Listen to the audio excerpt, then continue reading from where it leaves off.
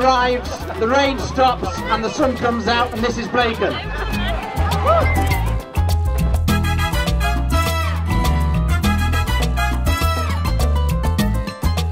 The festival always starts with the parade from the school children of Blacon. Blacon Educational Village always get involved within the festival. They walked along Blacon Avenue and then they walked all the way down into the festival ring itself, and then it was officially opened by our Chester MP Chris Matheson. Today we've got this event recognising the best in Blacon, and the best in Blacon is the people of Blacon.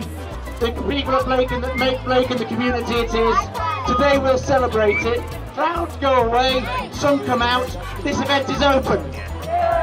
We've got lots of stores here, we've got 72 stores today, and that varies from local people promoting their local goods, what they've made. We've got the new WI, Blacon Butterflies, we've got people that from charities like the Water Babies, we've got the boxing there, we've got Scottish Snacks there that are supporting the new boxing club within Blacon.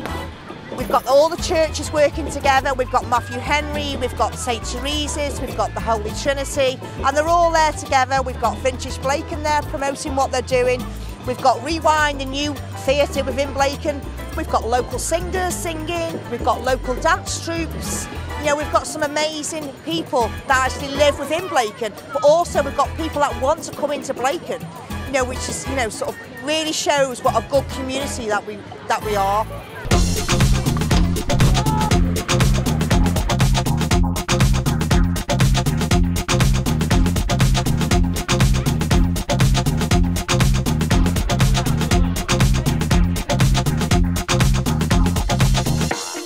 We're quite fortunate really to have a key role in the festival, and we've arranged it for a number of years now. The main aim of it is to get the community together, especially the children, get the children here, get them talking to each other, get them to see lots of the attractions that we've got and activities we've got for them, and also it gives a great opportunity for the businesses, the partner agencies, the volunteers to basically showcase what's on offer and what is great about Blacon.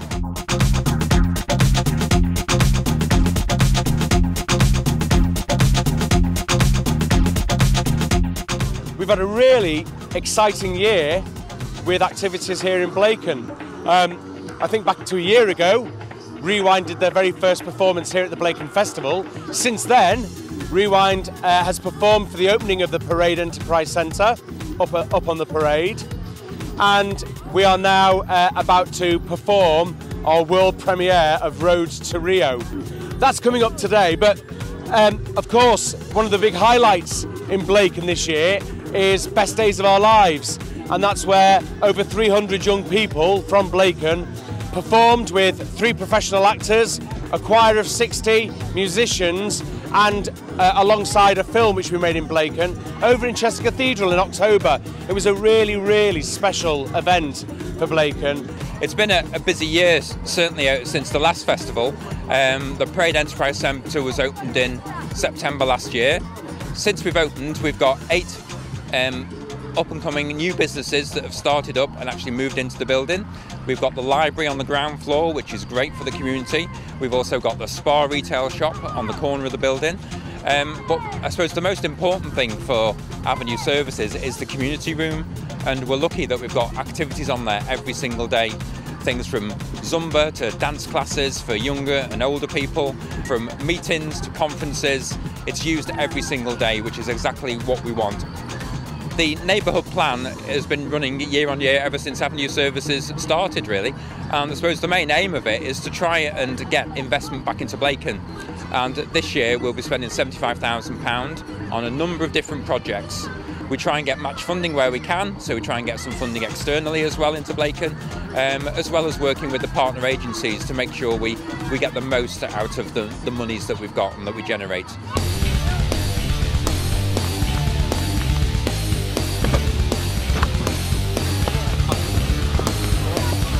The Blacon Boxing Club, we've been looking to get it going now for a fair few years. It's been a long-winded process, but we're finally there. We've finally got the venue, finally got the volunteers and the trainers, and we're looking to get up and running for the middle of next month, hopefully. We think it's good for the youth. It keeps the kids off the streets.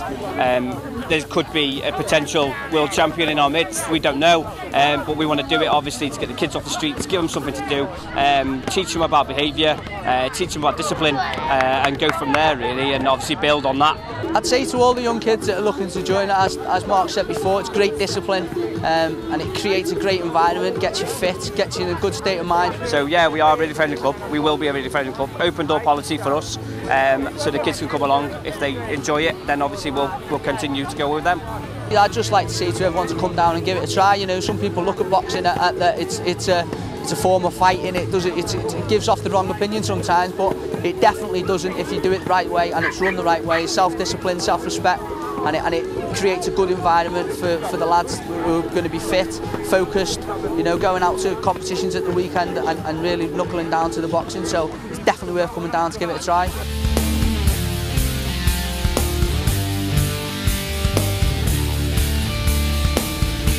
You know, I'm really pleased and I'm really proud of Blacon as a whole to see what we do. Look at it, you know, people are there, people are happy. You know, the Blacon Adventure Playground have made a really important part of this festival. They're making sure all the music's on there, the PA system's there, the compare's there. You know, we couldn't ask for a better. All agencies within Blacon working together. We've got the Children's Centre doing stuff.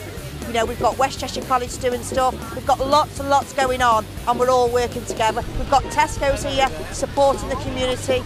You know, what more could we ask for?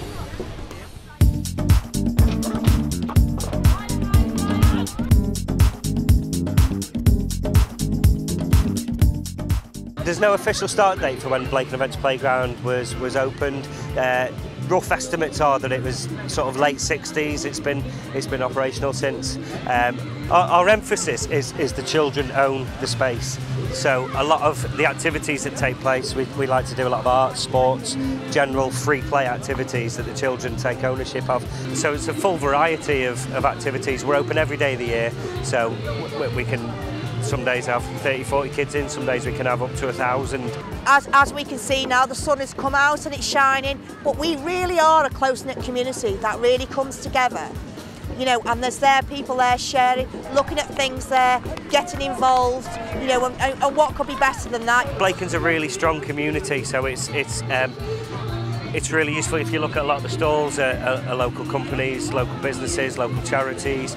A lot of the acts are local groups that have got together, and the playground's a real part of Blacon. It's been here for generations. There's children that have grown up that have now got their own grandchildren that use the playground. So it's always had an influence and an input into the festival in some way, shape or form. The fact that it's now geographically right next door to the playground, it's given us a real opportunity to get more involved. We've put an assault course on, again, because we're a playground. We think it's important that children have that opportunity to play cost-free. We don't want children to be able to, in austere times, we need them to be able to have access to things for free. So it's been really good, really useful. The festival just goes to show what a great environment Blacon is. You know, it brings everyone together. There's many stalls here. It's all different kinds of events going on. Everyone just coming together, really. I think it's a great festival. It gets people involved in Blacon. I've had a look around at all the stores. There's all sorts going on. It is a good community. It's a great community that always get together and always do things together. I think it's a great opportunity for people of Blacon to come together. I mean, I'm just looking around me here. There's people playing football, there's dancing going on, people eating, there's stalls, there's been the parade. It's just a fantastic event where people come together, even if it's not so sunny. And you know, the parade just happened in the pouring rain. Everyone was there was crowds out, it's brilliant. As you know, the festival, it doesn't just happen in one day. We always start the planning from January onwards. And obviously next year, you know, again, the first Saturday of July, it will always happen on the first Saturday. And we will start planning the next one, and it'll be even bigger and better for next year.